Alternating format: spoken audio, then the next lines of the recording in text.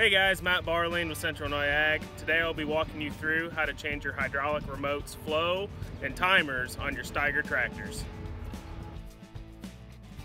So the first thing we'll do is turn the tractor on. And we'll wait for our Pro 700 monitor to power up. So we'll acknowledge any pop-ups that come up. And then from our main run screen, we'll go ahead and press the back button. And we'll go into our remote valves function right here.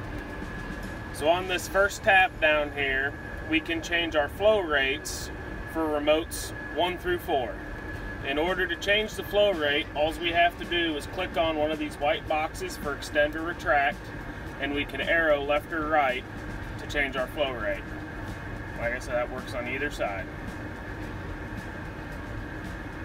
If we're wanting to change a timer, so a remote will shut off after a certain amount of time, we need to go into the timer tab down here. And here on this screen, we can now change the amount of seconds that remote will run until it shuts off.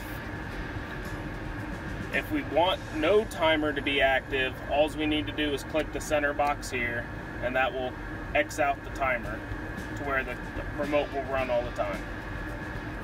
If there's any instance where you need to lock out a remote, so a remote will not function at all, we can go to the lock tab down here and then click on the boxes to lock out a remote completely.